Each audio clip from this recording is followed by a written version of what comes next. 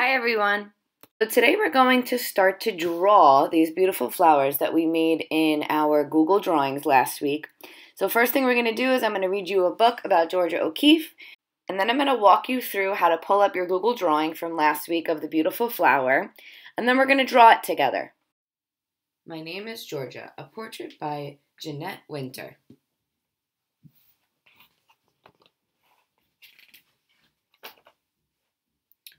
Georgia O'Keeffe was born on a farm in Wisconsin in 1887.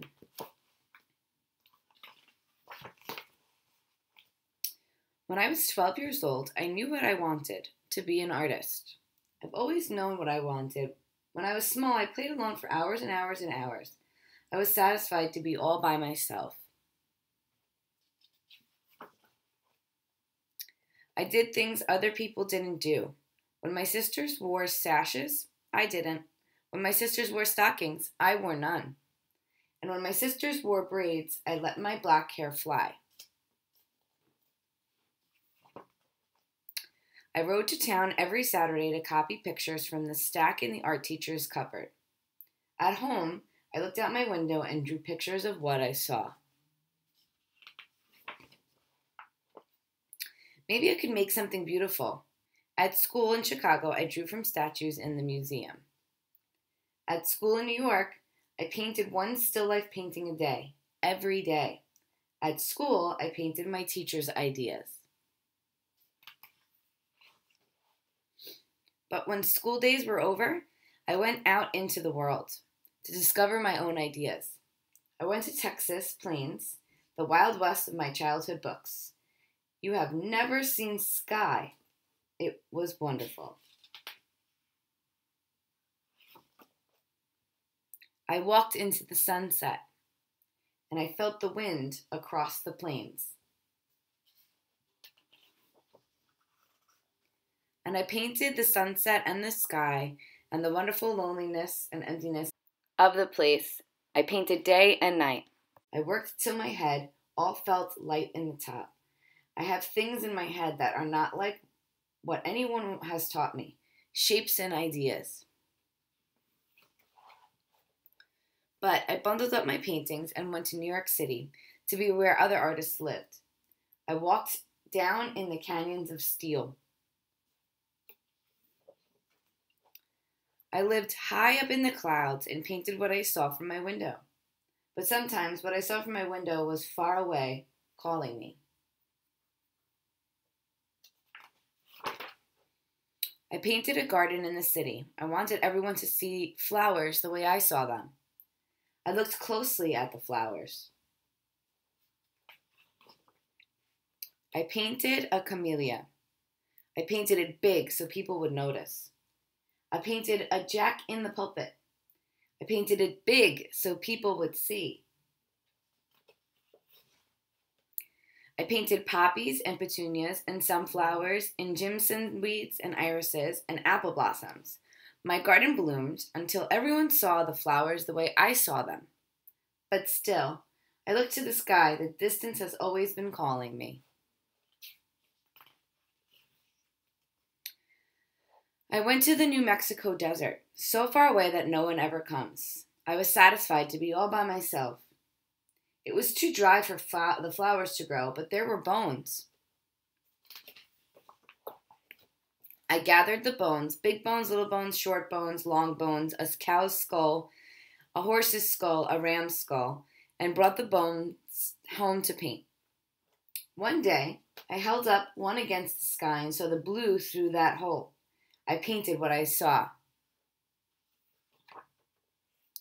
I saw the sky and the red hills. I walked into the hills at daybreak and twilight, at noon and in starlight. I painted the arms of two red hills, reaching out to the sky and holding it. I drove my Model A across the desert and back, and up and down and over the hills. I painted in my studio on wheels until the afternoon bees chased me home.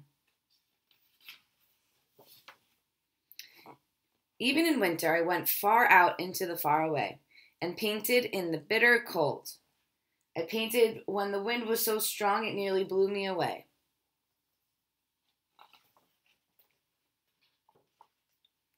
I did things other people didn't do. I climbed my ladder to the night sky to wait for the sun. I slept under the stars to see the morning sky when I woke.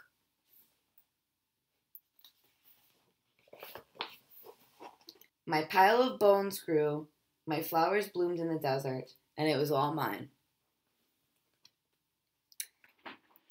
And the sky, oh, it was still wonderful. I painted the sky one more time. I painted my sky big so people could see the sky the way I did. I worked from dawn to dusk every day for weeks and months. Then, as I painted the last cloud, the sun slipped behind the mountain and I laid my brushes down. Kissed the sky for me. Georgia O'Keeffe lived to be 98 years old. In museums all across the land, people see her flowers, deserts, hills, cities, and skies the way she did. The end. All right, I'm going to show you guys how to get back to your flower that you're going to be drawing. Big shout out to Miss Aiken for letting me use her fake student in her class to show you guys this tutorial. Okay, from your stream, you're going to click on classwork. You're going to go to art. And then you're going to find last week's assignment and you're going to click on it. For 3rd grade, the assignment is Tuesday, May 19th. For 4th grade, it's Wednesday, May 20th. From here, in the Your Work section, you're going to click on your Google drawing, and you're going to see your flower pop up. Now, from here, you can print this if you have a printer. You can leave it open on your computer so you can draw it from here, which is what I did. Or you can open it up on another device if you have one, like a phone or an iPad, so that you have that flower in front of you and my video playing. You don't really need to have this video playing while you're drawing, though. So if you need just one device and you need to open up the flower on that one computer, watch the rest of this video first, and then you can go ahead and draw. Okay, here is my image. I'm going to have it showing in my screen just so you can see what I'm drawing as I'm drawing it. Okay, so I'm going to start with that big middle piece in the middle. Now, what I want you guys to make sure that you're doing is that you're drawing this image the way you're seeing it. You're not drawing a small little tiny flower in the middle of your page. You're not drawing something that's not in front of you. You're drawing the image that you chose. So you need to draw it exactly the way you see it. If there's something that's cut off on the image, then you need to draw it that way on your paper. So I'm going to start with that middle circle. As you can see, it's almost like a semicircle that I'm drawing because that's what I see in my image. And then from around that, I'm going to start drawing the petals. Now, as you're going to see, I'm going to draw the petals off the edge of my paper. Again, I'm going to draw these petals and everything else that I see exactly the way that I'm seeing it in my image. Now, things that overlap or go behind the others need to be drawn too. And as we've done in the past, the way you do that is by erasing the inside of the one that's on top.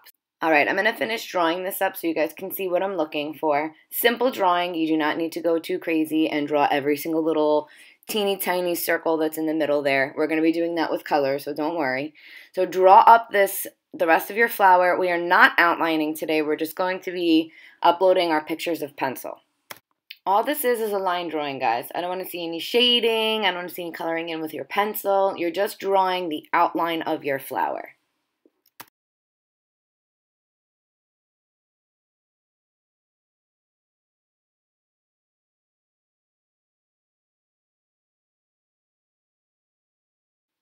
All right, and that is all for today.